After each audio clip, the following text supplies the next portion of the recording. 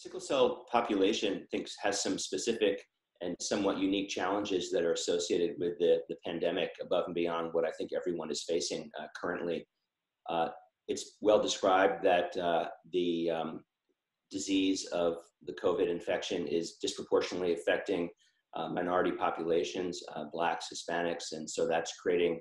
a lot of concern about those particular vulnerable populations, which is exacerbated by their baseline poor access to healthcare in general compared to the general population. So that's clearly contributing to some of the worst outcomes we're seeing.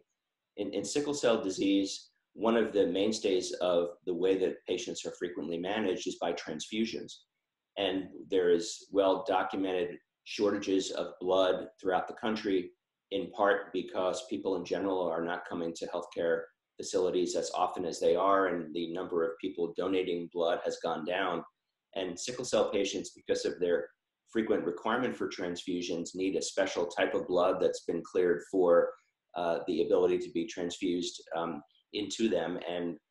there's often a need for Black donors to actually participate in the donation process, and that has also come down.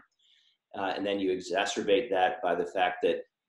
because of the depressed immune system, there's a concern that sickle cell patients may be uniquely vulnerable to catching the infection and have worse sequelae, and so they're not seeing their doctors as often as they have been in the past. I think the silver lining here, if you will, is that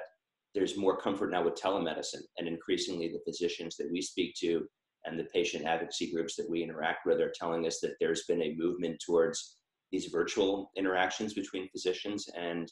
their patients, and that has definitely created some buffering of the fact that many patients are no longer able to access their healthcare providers in the way they normally would.